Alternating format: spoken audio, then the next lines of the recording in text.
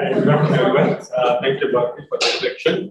So, I'll be talking to you this afternoon about non-inferiority and equivalence trial.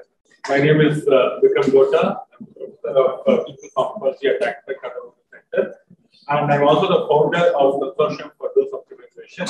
And these are our websites where you can go and visit to see what kind of work we do. And I don't have anything to declare. So, just to give you an overview about my talk, I'll be taking you through the definitions of equivalence and NA trials, hypothesis in each of these situations, what is the need for NA trials, design, choosing the margin, analysis, and conclusion. So, actually, definition, I don't have to read the definition. NA trial or an equivalence trial is nothing but a randomized controlled trial or whatever, with some kind of a margin. Okay, so only thing is here you will be showing that whatever difference you observe lies within a certain margin.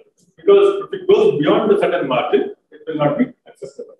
Now you might wonder, like for example, when I say that when I'm doing an equivalence trial, the drug treatment cannot exceed the effect of another treatment by a certain margin, or cannot be inferior to the effect of control by a certain margin. So you would wonder, why is that so? Why should it not exceed? Okay, what is the harm in exceeding? Okay, so now when that kind of a question comes, see, you understood, no? So we have line of no difference, and then for equivalence trial, we are doing two margins, one on the left side, one on the right side. And I am saying that whatever treatment effect is showing with the intervention, okay, it should not go beyond either of the margins. It should not be too good also, it should not be too bad also.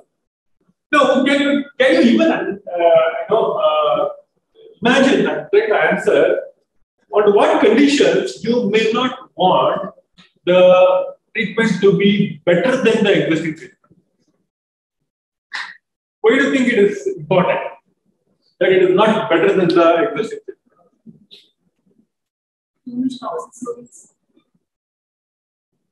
Okay, that's a good answer, but under what context? Maybe there is an improvement in PS, but it does not translate into this. So your slides are not moving. No, that is because I'm not moving the slides. Okay, so under what context? I mean, too much toxicity, I understand, but when does that happen? When do you think it might happen?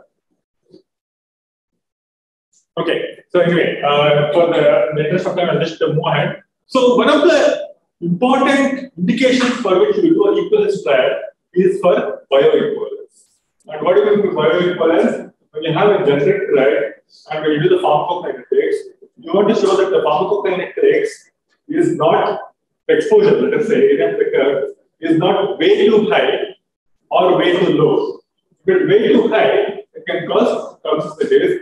If it is way too low, it can cause therapeutic failure. So those are some of the situations in which we want to do an equivalence trial. Of course, there are other situations also which I'll come to later. Okay, and of course, non-inferiority has its own place. I mean, it is a very important trial design. I'll talk to you more in detail about that. So we'll talk to you about the design of how to design an inferiority and non-inferiority trial, the need, and how to choose a margin. So I told you, in equivalence trial or non-inferiority, you have margins. Okay, in equivalence trials, you have two margins. And in the non-inferiority trial, you have one margin. So, how do you choose that margin? And why is that margin so important? And how do you analyze the data? And how do you compute the data? Okay. Now, this definition is not so important, but I'll still read it nevertheless. Non-inferiority trials aim to demonstrate that an experimental treatment or procedure is not worse, both statistically and clinically, than an active control by more than a margin. So that is easy to understand. So if you want to bring in something, and if you cannot demonstrate that it is superior, at least what you want to show is it is not inferior by a certain amount. So that is fairly understandable. These trials are conducted when some modest reduction in efficacy may be acceptable. So there is some kind of trade-off. Okay, I don't mind losing efficacy as long as I get secondary benefits such as reduction in the adverse events, reduction in the cost, improvement in quality of life. So we say, patients on olaparib may survive for about 10 months, metastatic cancer.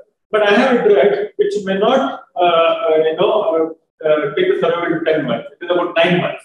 So I'm losing the survival advantage of 1 month, but I don't mind as long as it keeps me free of adverse events. It improves my quality of life as long as I can go out, drive, play, and so on and so forth. So if you have those kind of secondary advantages, but you think that it may not do better than the conventional treatment or the standard treatment, then you settle for non-inferiority trials. Likewise, equivalence trials, I think I already given you a heads up. Equivalence trials are conducted to demonstrate that efficacy of two drugs or interventions differ by no more than a specific amount. So no more or no less. Okay, so it could be on both sides. Okay, no more or no less. The null hypothesis is A is not equal to B. Okay, so A is not equal to B is the hypothesis that you start with, and if you reject that, you will prove that A is equal to B, which means they're equivalent. Okay, the null hypothesis A is not equal to B, and research hypothesis then the alternate is A is equal to B is in testing equivalence or simply those of a conventional comparative study reverse. So can you understand, no? So in a conventional comparative study, this will be your null hypothesis that there is no difference. Okay, this is a null hypothesis, and it will get alternate hypothesis. The two are not equal. But in an equivalent study, this is your null and this is your alternate. So it is just that they get reversed. Okay. In practice, the word equivalence cannot be expressed as equal or same. So it is not as when you say equivalence, they are the same. It is not like that. You cannot say that the two treatments are same. It is just that the intervention as compared to the comparator is no better or no worse. Okay, you cannot conclude. This is very important. When you demonstrate equivalence, you cannot conclude that they are same. You can only conclude that it is no better or no worse than the conventional treatment. So this is semantics, but it is very important to understand because otherwise you will go wrong. I mean, if you keep on believing that new treatment, when you demonstrate equivalence, is the same as the old treatment, then you may make a lot of mistakes going forward when you do subsequent equivalence trials, and a phenomenon called biocrate will come into play.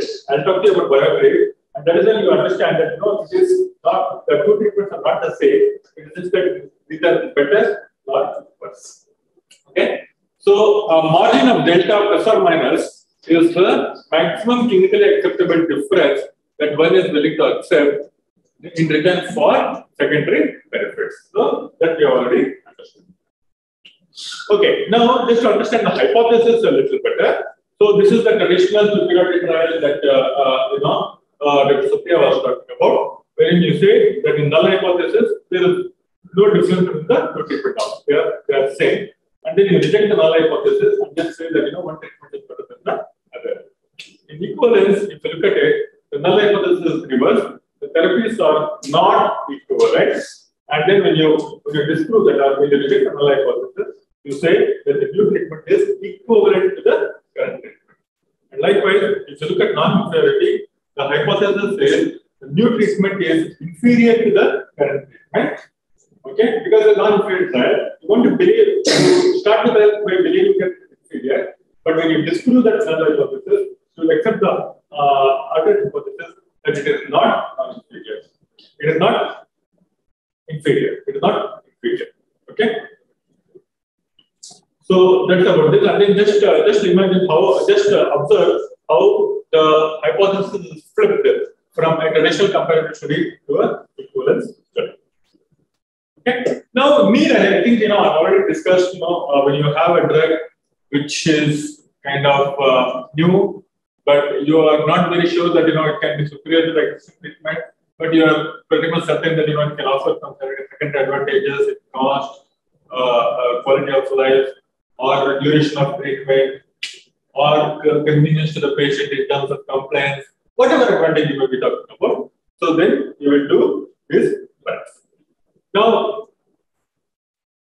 so if you look at this cartoon, it will clearly establish what constitutes the line of no difference, and then the margins on the left hand side and the right hand side, which is the margin which the inferiority margin, because below that the drug will be inferior, the superiority margin because below that it will not meet the equivalence criteria, and the zone of equivalence. So this area is called as the zone of equivalence, and then you can see from this example that if you have a situation like in the first example where the confidence interval lies within the margin, you will conclude equivalence. Second example is once again the same thing. The only difference is being that the estimate is on the left-hand side of the line of no difference, which means in the first example, the point estimate may be favoring the conventional treatment. In the second example, the point estimate may be favoring the intervention, but nevertheless, both of them are equivalent because the outer bound of the confidence intervals are within the zone of equivalence. And the third example is definitely not equivalence because the outer bound is crossing the margin here. So that is why you cannot conclude equivalence.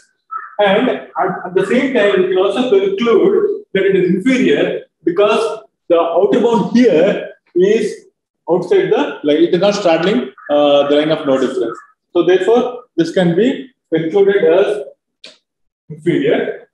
And likewise, this one, what will you conclude? So this is once again not equivalent because this is crossing the margin. So you cannot conclude equivalence. But this is better than the line of no difference. Therefore, you will conclude significance. And the fifth example, once again, it is not equivalent for sure. Okay, because the outer bound is going beyond this one. So it is not equivalent. But you can conclude non-inferiority because this is the non-inferiority margin. So it is within the non-inferiority margin. So, okay, so these are some of the ways in which, for the interpretation of the data, these are the situations that you can actually end up in, and therefore you should know what can you possibly conclude under various circumstances. Okay, so the delta is chosen in such a way that what is the margin that is clinically acceptable to say that even if a new treatment is inferior, up to what extent can it tolerate the inferiority? That is how we choose the delta. So to define it, maximum clinically acceptable difference that one is willing to accept is written for the secondary benefits of new therapy.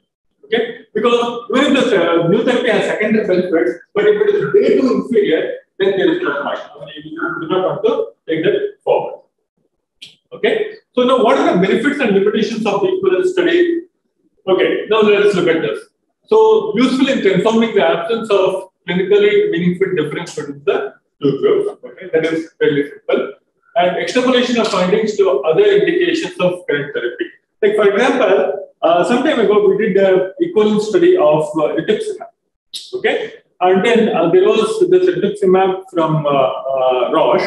Okay, which was the standard, and we also had the rituximab from Brindis, which is called Reditex.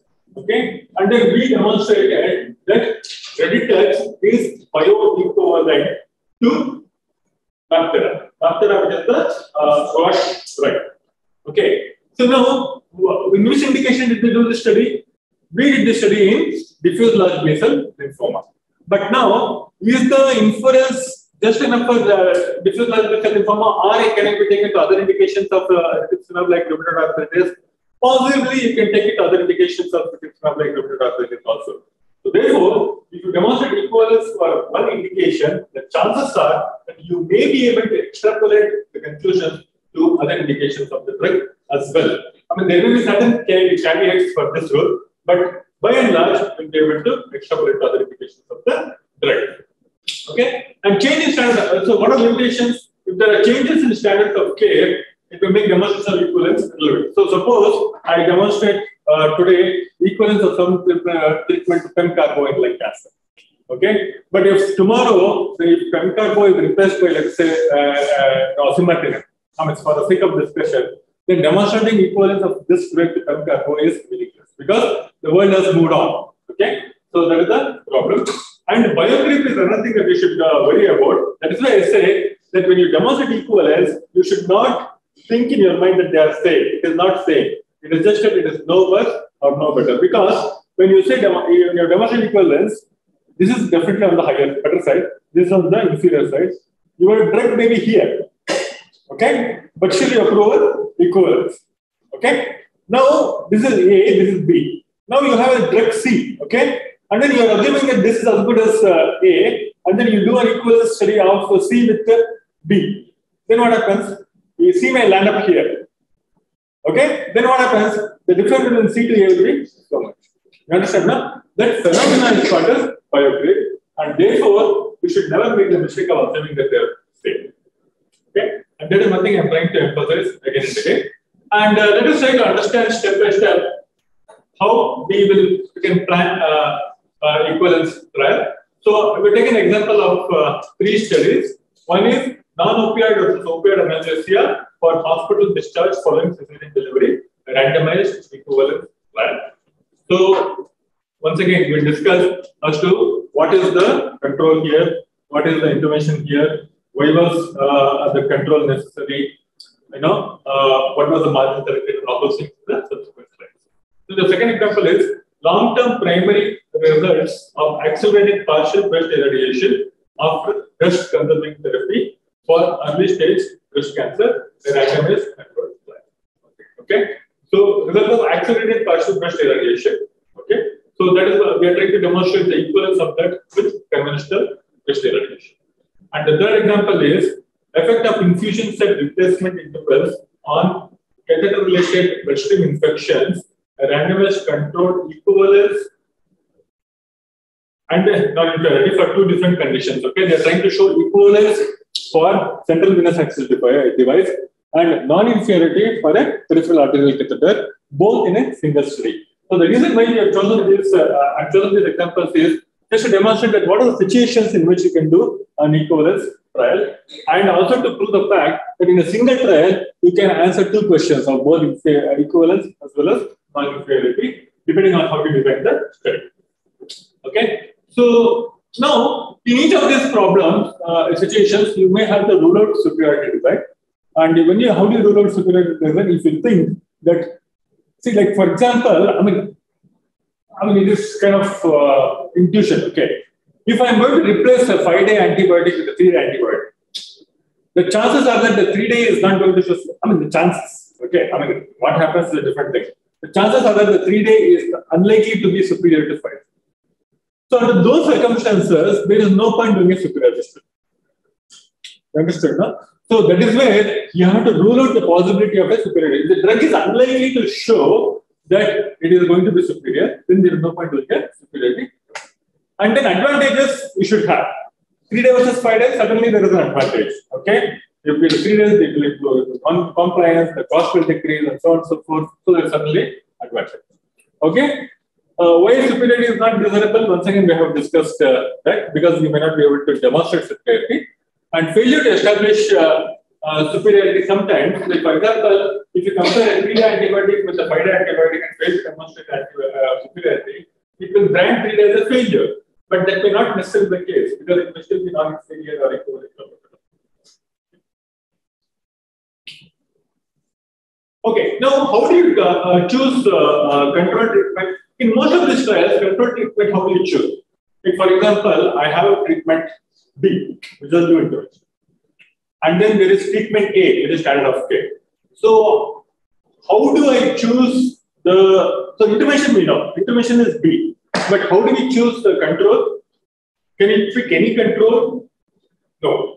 The answer is you have to pick the control which is standard of care for that particular indication. And preferably, the standard of care should have proven superiority over a placebo control for that given indication. Okay? Preferably, you should have data showing the superiority of the conventional treatment against a placebo control. Okay, so superiority factor control over earlier standard of care, or placebo control or earlier standard of care. So whatever active control you are taking, you should have demonstrated either superiority over placebo or an earlier standard of care. The dosage regimen you should be able to exactly mimic. In the study that showed superiority of the standard of care to the earlier standard, whatever dose and duration and everything of use, you should be able to use the same dose and duration for this equivalence or non-inferiority trial. Okay, now how do you select a margin? So whenever you select a margin for an equivalence trial, the margin is more or less clinically driven. Like for example, what amount of compromise I am willing to settle. I give an example of 10 months of the 10 months for olaparib and new treatment. Okay, so that 1 month is it okay, or can you stretch up to 1.5 months, or even is 2 months also okay? What kind of secondary advantages we are getting? And do the secondary advantages far outweigh the loss of advantage for the primary outcome? All those things will come into consideration. But if you choose the margin too narrow, what happens? Okay, in any trial, equivalence trial or non-inferiority trial, if you choose the margin too narrow, then what happens is your sample size will increase tremendously, and the trial will become non-starter because you are trying to show a very equivalence within a very narrow margin. And whenever the margin is small, the sample size will definitely increase because in superior trial, in equivalence trial, as well as in non-inferiority trial, the sample size is driven largely by the margin. But then, okay, if you don't want to make the margin too small, let me just expand the margin and make it very big from 10 months to 5 months. Okay, so then if your new treatment sits at about 5.5 months, are you confident enough to kind of use that in your patient? You may not be. Okay, so then that will make the demonstration of equivalence redundant. So therefore, there is a clinical call as to what the margin should be as far as the equivalence trial is concerned. Okay. Okay. And finally, can both equivalence and non-inferiority hypothesis be tested in a single trial? The answer is yes. And just to give you an example, we have the third trial where they have used various duration of replacement of the catheter, and they are trying to demonstrate equivalence in one setting where patients have used central venous access device, and they are trying to demonstrate non-inferiority in another setting where patients are using peripheral arterial catheter. Okay, so anything is possible. So the trials can be very, very adaptive. Provided you kind of are very clear as to what you want to show, and as long as you maintain some kind of strict control over your practices and inclusion criteria, exclusion criteria, and then the boundaries, and then the conduct of the trial and everything. So you can actually play with the outcomes and endpoints in whatever way you want. So that you can try to get the maximum out of it because you're investing a lot of time, you're investing a lot of resources. It is not also you can answer only one question. Yes, for beginners, if you're doing clinical trial, I suggest that you don't just take one simple question, try to answer it. But as you grow more and more experience in clinical trials, you should make your clinical trials as efficient as possible. So, what kind of secondary endpoint that I can add to the primary endpoint? What are the different questions that I can answer in the same clinical trial? That is another consideration. Okay. Now, so in equivalence, because there are two margins, you use what are called as two one-sided tests. Okay, you will test for significance on the left-hand side. You will test for significance on the right-hand side. So obviously, when you are testing for significance on both the sides, you will get two p-values. Okay, one p-value may be 0.04, one p-value may be 0.06. Let us say. So now, if the highest of the p-value is not less than 0.05, then you cannot conclude equivalence. Okay, so which means the highest of the two p-values should be less than 0.05 or whatever level of significance that you are trying to show. Okay, so that is called as two one-sided test. And there is also some debate on whether you should do an intention to treat analysis or per protocol analysis. This is a very interesting topic. I'll give you just one example, one situation to show the difference between intention to treat and per protocol. Just listen to me carefully. When you're doing a superiority trial, okay, you want to show that one treatment is better than the two treatments are not the same. There is difference. Okay, so then what happens is under those situations you would want to do an intention to treat analysis. Okay, why? No. Why? What is it? Generalized. No, not about generalized. So you want to do intention to treat analysis in those circumstances because you're trying to show that there is a difference between the two treatments. So therefore, your approach should be, your approach to the trial should be such that a tool which will try to show that there is no difference. Okay? Intention to treat analysis is a very conservative analysis. It follows what happens in practice. In practice, what happens? People, if they don't feel like waking up in the morning, they will not come for follow-up. Then you will have a censoring in the event. Then they may kind of just abscond. They may miss treatment for 3 to 5 days or whatever. So all these things, what happens is it will try to minimize the difference between the two treatments. Okay. So, but still, in intention to treat analysis, what you are going to do? You are going to analyze the patient as randomized. In whatever way they are randomized, you want to analyze whether they follow the protocol or not. Okay. So therefore, ITT is a very conservative tool that tries to show that there is no difference between the two treatment. And in spite of that, if you show that A is better than B, then perhaps A is actually better than B. Okay? So you must understand that ITT is a very conservative method of analysis. Now, we just reverse it. In an equivalence trial, you want to show that the two treatments are similar. And if you use an ITT analysis, you are actually favoring that conclusion. So therefore, you should go the reverse way and do a per protocol analysis. You understood now? So this is the single most difference between why you do an intention to treat analysis in a superiority trial versus why you do a per protocol analysis in a non-inferiority or a equivalence trial. But ITT is so ingrained in all of us that people will not accept without an ITT analysis. So therefore, when you are doing when you are doing a equivalence trial or a non-equivalence trial, non-inferiority trial, you have to demonstrate non-inferiority both by per protocols as well as ITT analysis. Okay, I have one example where the per protocol analysis shows that the two treatments are not non-inferior, not non-inferior. Okay, whereas the intention to treat analysis shows that it is non-inferior. Okay, so then you may carry a wrong message home. If you demonstrate that it is non-inferior, you may start using B interchangeably with A. But the ITT shows that it is non-inferior, but the per protocol says that it is not non-inferior, which means you cannot replace the two. The reverse cannot happen. Like what? The per protocol says it's not. Generally, it doesn't happen because of the philosophy of ITT and that.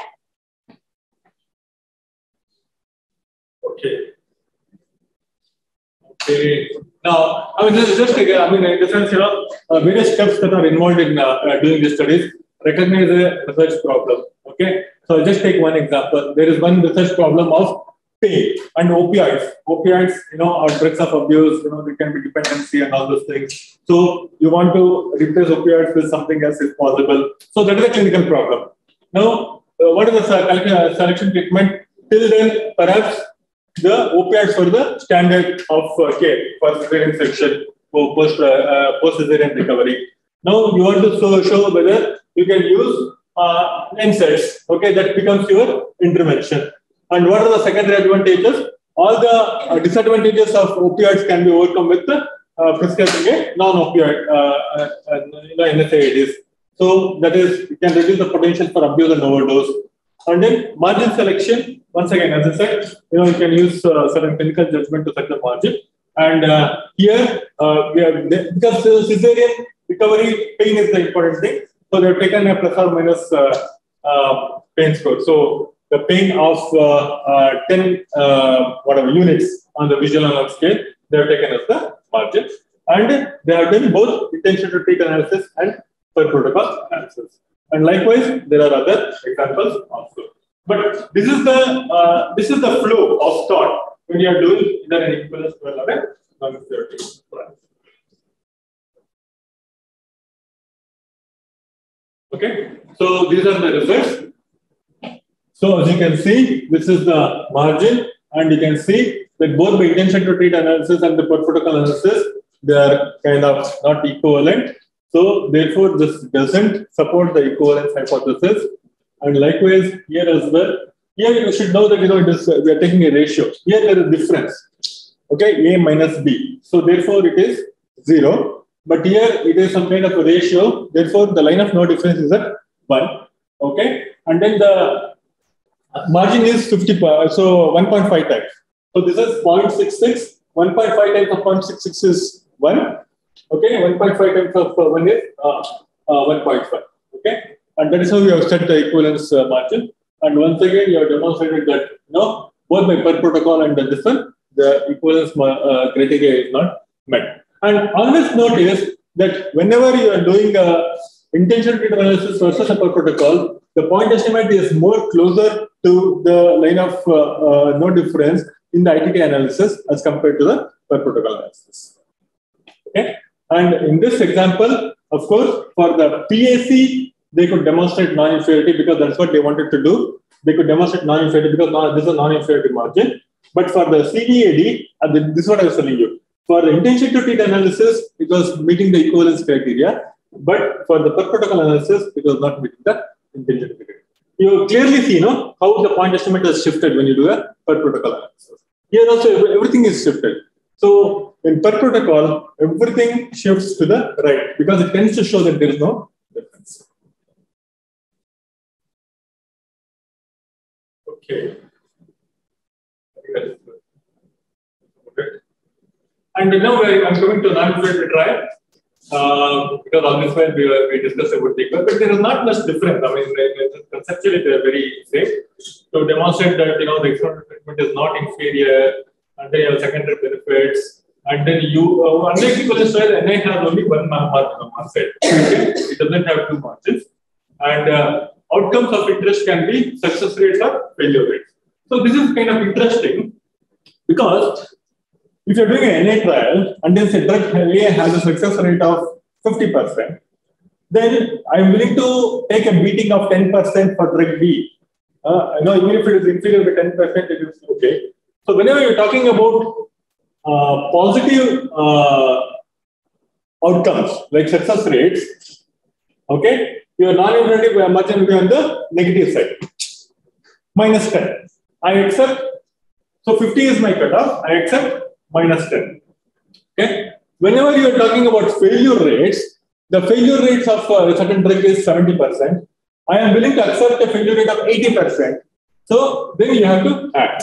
So from minus 70 to minus 80. So you have to add 10. So that is how the margins are made up. So benefits helps to compare an intervention which has secondary benefits. That's known. In circumstances where assigning patients to a placebo is unethical, use of non-inferiority trial design can be handy. Like for example, you have a new treatment, okay, and so there is already a standard of care. You know that the new treatment can be better than placebo, but you cannot use a placebo control in this trial because there is already a standard of care. At the same time, we also know that the new treatment may not be better than the standard, but may have certain advantages. So that is why you cannot use a placebo control trial. That's why you settle for a non-inferiority trial. Okay, clinical equipoise is necessary. So when you start out, it is important to know that have a understanding that both treatments may be equally good. So that is how you start up any clinical trial for this matter. Biocreep I already referred. So A, this is non-inferior. If you use this as a standard for the next one, there could be biocreep. If the effect of standard treatment is very close to placebo, so when the standard treatment itself is very close to placebo, and if you are demonstrating non-inferiority with respect to the standard, then your drug may be as good as the placebo. So that is something you should be very worried about. Okay. Once again, a similar step-by-step approach. We have taken 3 studies. Okay, one is a vaccine study where we want to show that the patients who are on chemotherapy, immunotherapy, and radiotherapy, if they are getting vaccinated, their immune responses are not different from non-cancer controls. Okay, so that is one study.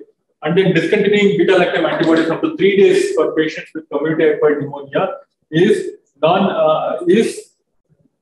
not inferior to conventional duration of treatment. And then the third study is hyperfractionation versus conventional fractionation post-mastectomy radiotherapy for patients with high-risk breast cancer. And once again, a randomized non-inferiority trial where you are showing that hypofractionation is not inferior to conventional fractionation. Okay, so in all these cases, you don't, at least when you start, you don't expect these treatments to be better than the standard. So you have some kind of a equipoise that okay, both may be either good or one may be non-inferior, but it cannot be non-inferior by a margin. So that is when that is the hypothesis with which you start the study, and then you have identified a research problem because conventional fractionation requires too many fractions to be delivered, so it convinces the patient so whether you can hypofractionate. 5-day antibiotic or conventional is too long, so whether you can reduce the duration of antibiotic treatment. And the third one is kind of interesting, when you don't have a choice. So, but here I want to see whether in COVID, the cancer patients give COVID vaccination, well, whether I get a same kind of response as I get in non-cancer patients. So, those are some of the problems that we have identified. And margin selection I'll come to later. Okay, so margin selection in the non-inferior trial is little interesting because there are little statistics involved in it. So I just wanted to pay attention. Okay, so now these are a set of studies that have been done in the past. Okay, so you do a meta-analysis and then you arrive at a point estimate under 95% confidence interval. Now this is the actual effect of the conventional treatment. Okay, and this is the outer bound of the confidence interval. Now how do you select the margin for a non-inferiority trial? I blow this area up. Okay, so it is shown here. So you can see 20, 10, 30, 20, 10, 30. Okay, so in the worst case, this treatment offers so much improvement over best supporting care or placebo or whatever. Now I want to do a non-inferiority trial of a new drug against this one. So what I want to decide is I want to decide what portion of this benefit I want to retain. Okay, and there is a term called for that. I'll just tell you. Preserved fraction. Okay, so preserved fraction. So what percentage of this benefit I want to retain? That is called as the preserved fraction. So once you know what is the preserved fraction, this total benefit minus the preserved fraction will give you the non-inferiority margin. So the total benefit is 10. And you want to preserve 70% of that benefit in the new treatment. So then your non-inferiority margin will be only 3. Okay, that's 30%. Okay, so that is how you define margins in a non-inferiority. Okay, so statistical analysis.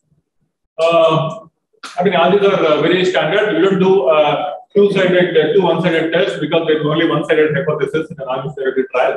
And sample size depends directly on the margin. If the margin is very wide, your sample size is small. If the margin is small, your sample size is big. So this is once again the same way how how do you recognize the problem? How do you kind of select the control? What is the choice of intervention? This will be very obvious in the next slide. What is the secondary advantages, margin, and so on. Okay. And once again, you'll see that most of them should have reported a per protocol analysis. Okay, per protocol analysis is the way to go, especially in non-inferiority trial. You have to report a per protocol analysis, but in addition, you may want to report a ITT also, because most journals would not accept without a per protocol analysis for a non-inferiority trial. So this is a vaccine example wherein 10% difference in immune conversion, seroconversion was acceptable. But you can see that whether they received immunotherapy or chemotherapy or radiotherapy, the response rates were almost similar, with almost 97 to 100% of patients achieving antibody response as against the control. Control 100% achieved antibody response, but even in those patients who were undergoing chemotherapy or immunotherapy, there was a good number of patients achieving a response and did not cross the non-inferiority margin. So you can say that it does not matter if a patient is getting anything, chemo, whatever, you can still vaccinate the patient, they will still get the immune response. The second example is the duration of antibiotic treatment. Interestingly, what happened here is, see, the non-inferiority margin, one thing you must understand is non-inferiority margin is always on the side of the conventional treatment, not on the experimental treatment. Okay, so this is the conventional arm control. This is a conventional 5-day treatment, and this one is the conventional fractionation. So the margin is always on the conventional side, because if it favors the conventional, it means that you are not able to prove the non-inferiority. So therefore, it should not favor the conventional beyond this line. Therefore, the margin is always on the conventional side. Okay. And here you see, interestingly, that your 3-day was doing better than the 5-day. So non-inferiority was proved both by PP and ITT. And here, once again, they have done an ITT analysis, and where they could demonstrate that hyperfractionation was not inferior to conventional fractionation. Okay. So that's about it. Just to summarize, so equivalence is either better or worse than the standard treatment, but not the same. Okay, and then you have only one margin, and you apply to one-sided test. In non-inferiority trials, it is not worse than an active control by more than a certain margin, and you have to define M1 and M2. M1 is the maximum difference of the established treatment, and M2 is the margin that you select for the NI based on the preserved fraction. And you use a one-sided test for analysis of non-inferiority trials. Okay, so with that, I come to the end of my talk.